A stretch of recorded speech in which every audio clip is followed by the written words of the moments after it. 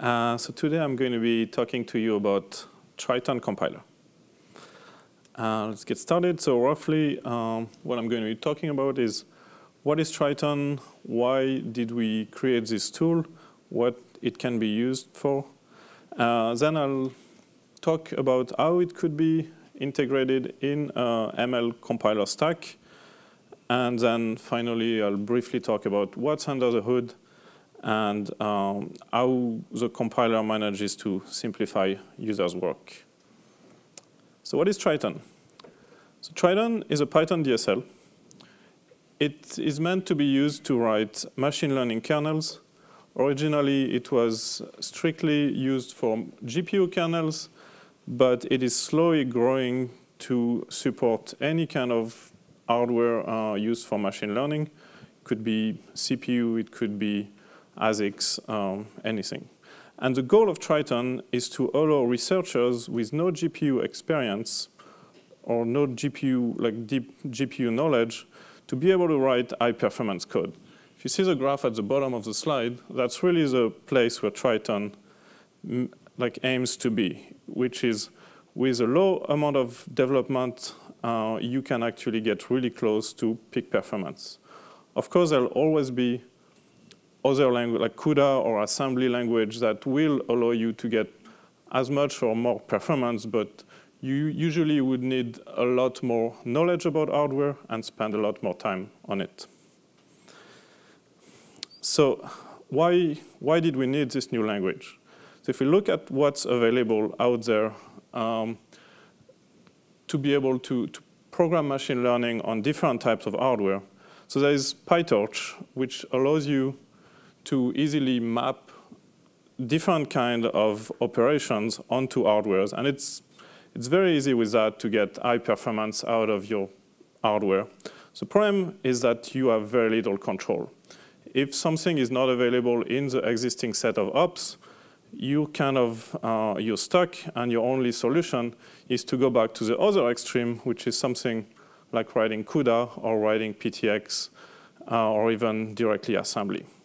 And the problem with that is to write those languages, you need to actually be an expert of the hardware, and writing high-efficient kernel in those languages can be very tricky. So really, Triton tries to be a middle ground here and allow users to write high-efficient kernels with a lot of controls, but without having to care about the tiny details or like the details of the hardware and how to get performance on specific hardware. And really, the hard part of the design is to find this sweet spot. And the way Triton was designed is really finding this abstraction sweet spot, which is what do you want to expose to users and what do you want the compiler to do. Compilers are productivity tools, and really, here Triton allows you, like the goal of Triton is to have the compiler do the work you don't want to do for you, but still leaves you control on things like algorithms, any knob you want to use to be able to do tuning. So really, Triton is in between CUDA and Torch in this way that you still get to write your algorithm, you still get to control your types, and you still need to decide if you want intermediate values to be in a certain type. You control all your precisions, but you don't have to care about how to handle shared memory, how to use tensor cores if your target has tensor core, how to handle the load coalescing very well so that you have good memory access patterns, which are things that people constantly do when they are writing GPU kernels. You always have to worry about those, of figuring out, OK, what is going to be the layout of my intermediate data, etc. And that the compiler will do for you. So let's look at an example of a kernel. So this is an example of a softmax kernel. It works. It's a copy-paste of a working solution. And the first interesting thing is that it's relatively short.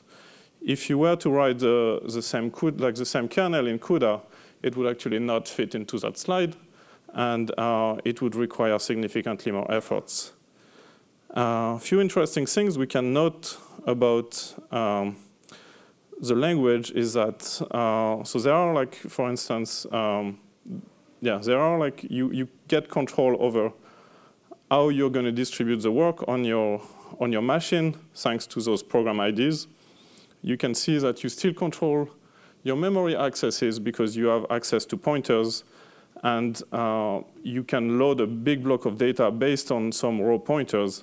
And then the compiler will, under the hood, decides what is the best way to map that into your hardware and how to do the coalescing, how to do everything so that this load is going to be efficient and is going to get distributed onto the different threads and warp of your GPU, but you don't have to worry about that. Same thing at the bottom, we can see there is a reduction operation, and in general, that will implicitly use shared memory, but you don't have to worry about it. The compiler will do the work of making sure you pick the best implementation for that and use the shared memory for you.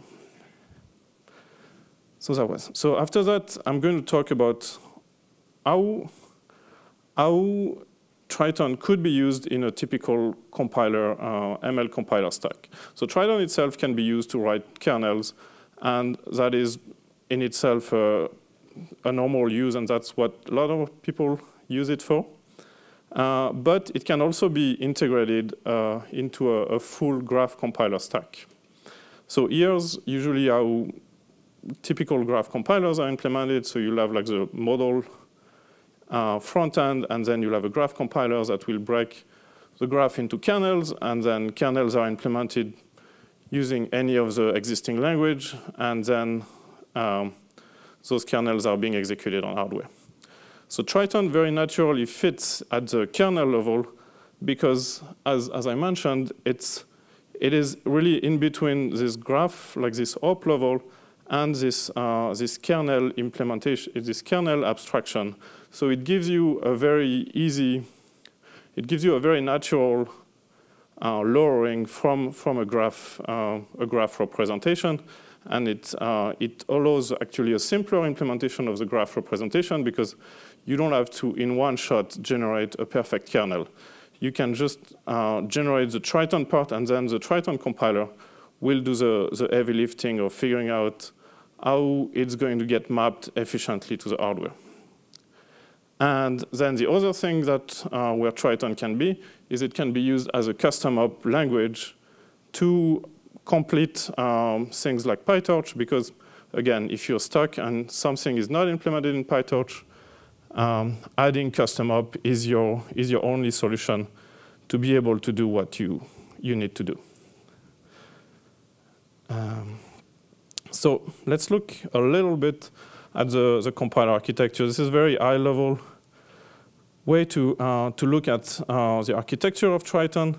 So Triton is really architected as a old-school compiler, front-end, mid-end, back-end.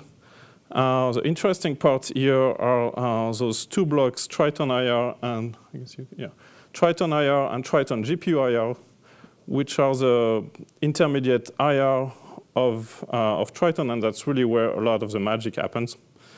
The other interesting thing you can see here is that Triton IR really allows you to target different hardwares, because Triton IR itself is completely agnostic of the targets. So if we zoom in on the interesting part, which is basically what happens between Triton IR and the final and the LLVM IR, which is the final target. Basically, what the compiler does is it first takes Triton IR. Again, Triton IR is pretty much one-to-one to the language. And then the first thing it's going to do is going to associate a layout which describes how the tensor is going to get distributed onto threads and warp. And that's really the core mechanics of the compiler, because based on those layouts, there are multiple paths that are going to change those layouts, and to be able to generate something that is going to efficiently map onto the hardware. So we would have paths like coalescing, which will try to pick a layout so that load store coalescing is going to be efficient. We will try to use layouts that fits well into tensor core if the machine has tensor core. And then we would try to avoid any layout conversions, and then applying a bunch of typical compiler passes, and then just a conversion from that to LLVM based on analysis. Yeah, so that's very high level, but that's kind of the way the compiler works. And yeah, so that's about all I wanted to tell you. We are Triton is being developed fully in the open source, and contributors are very welcome. We have monthly community meeting if you want to join. Thank you. I mean, yeah, I guess it's not like dead code elimination would typically run multiple times in the compiler. That's something for CSE. It's really the, yeah, I guess I didn't put it multiple times, but it would indeed being run multiple times. So there is in Tree now, I mean, it's a different repo, but it hooks into the Triton repo. There is a conversion to linalg, and then there are, I think they're mostly downstream and not open, but there are like people use it to convert linalg to their hardware, which I think is mostly accelerators, but again, because this is not public work, I don't know all the details. That's a good question. Then right now, yes. So there is an effort to try to make it more usable. It is currently not the case, and yes, the goal would be really to have a common Triton GPU, because most of it is reusable. But of course, such design is not trivial to do. Yes? Could you say a couple of words about the linalg box? Uh-huh. What is it? So linalg is this MLIR dialect that is meant to represent structured operations. And yeah, so some people believe it's a better representation to target things like accelerators and things like that. So, and some backends are based on that. Linear algebra with it? It is linear algebra, but yeah, it's very specific. It's really a MLIR dialect. Like it can represent things like reductions, contractions, things like that. Value decomposition, or is it something? No, it's not there as far as I know. Yeah. Yes. So the GPU IR backend is not common. How portable are the kernels at the Triton level? The kernels are portable. Most likely you would need to retune, but there's nothing in the kernel that is target specific. And again, Triton IR itself is very much agnostic of hardware. But most likely if you take a kernel that works well on a target, you may have to retune it for it to work well on a different one. How effort intensive is that process? It's not something a lot of people are doing at the time, so I can't give you much details. But in theory, it's not effort and fun. And so Triton has some code to do auto tuning. So it may be just like it just works because the auto tuning will take part of adjusting the parameters that needs to be adjusted. So in the best case scenario, there's nothing to do. Again, of course, it depends on case by case. Mm-hmm. So the auto-tuning happens at the Triton IR level? It happens before. Actually, it's at the Triton language level, so it's all in the Python level. You would instantiate a bunch of different,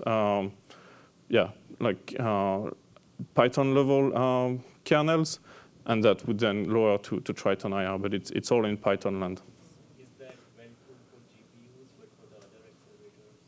No, it's just so you need to fill out a bunch of combinations you want to try in your auto-tuner, but there's nothing specific to one platform or another. And the knobs exist for the typing and the blocking side? It's really, the knobs are kind of up to you, because again, like the user is in control of the kernel. So for instance, if you write a matmul kernel, right, you'll have to decide what block size you want to use, etc. So you write your kernel and you write your knobs. The compiler is kind of agnostic to that. Yes? Do you have any guidance about when one would want to consider using Triton? So you gave an example of softmax. Uh-huh. Probably no one would ever implement softmax in Triton. Oh, people do, yeah. I don't have a super clear, I mean, if you're not a CUDA expert, I would say, yeah, using Triton is a much better deal. if you, yeah, it really depends on what you're trying to do and how much time you're willing to spend on writing and optimizing your kernel. Okay, yeah, yes? Is there a means to allocate local buffer from within the kernel? No, currently no. That's one thing we've been considering, but yeah, it's not a. It's a feature that has a fairly broad impact. So right now we're still not sure whether or not it should be part of the language. No. No. So usually at the language level, you would expose only the global memory kind of. So that would be a single. But then you could have under the hood like some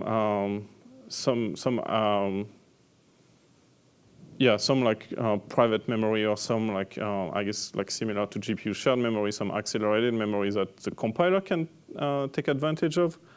But I mean, it's at the language level, it's really just pointers. So having multiple memory space shouldn't be extremely hard to plug in. There's nothing really making any assumptions there.